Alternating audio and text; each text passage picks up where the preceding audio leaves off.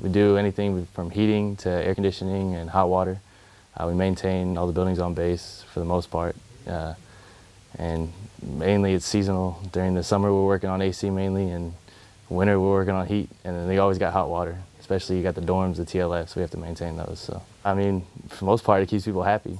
Like, no one wants to come home to no AC, you know, go to work, no AC. It's just, you want to work comfortably, and we try and do that for everyone.